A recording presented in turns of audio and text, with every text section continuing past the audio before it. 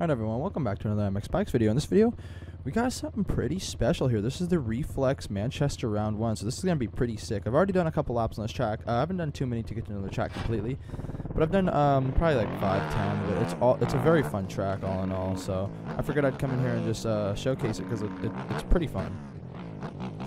Nice little right-hander, got a little table off. Table on, table off, my bad. A little double here. I case it a little bit, and then this nice big triple here. Always fun. Then we got a set of whoops coming up around this left-hander here that I almost always endo into just like that, but I somehow saved that. Threw a left-hand jump off the track just because that's typical, and we're dead here. And then I guess you can consider it a quad, and then we go left, and that is the finish line. Look at my little fucking hot lap guy. He's trying to get it out here, a little sketchy guy. Jumping off track, but that's alright. Table on, table off.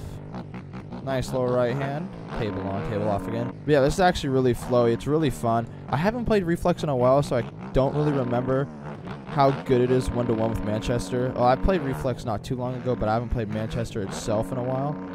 So I don't know how one-to-one it is with that, but it could be imported directly from it. I'm not sure. But it's honestly really fun. You guys should definitely go check this out. I'll leave a link down below in the description for it. It's really fun. That section is so flowy. See if we can't do one lap for you guys here without wadding her up too many times.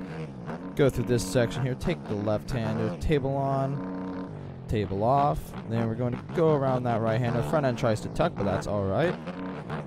Inside is way faster through here for some reason. I guess it just is better. Oh, no. Oh, I'm coming at this outside such a bad angle. Go through these whoops. I want to try to triple all the way onto there. Oh, that was clean. Okay, it messed up my rhythm though, but it was still clean. Okay. Quad over. And then quad over again. Jump off the track because that's typical. But that triple on I did was kind of cool. Okay, bad. And then that's one lap around. This track is super flowy. I definitely recommend giving it a try. I'll leave the link down below for you guys if you guys want to go play it. But yeah, I figured I'd just come in here and show you guys a couple laps around here. Flow's pretty good, honestly. I'd give it a solid 8 out of 10. It's very fun for a supercross track.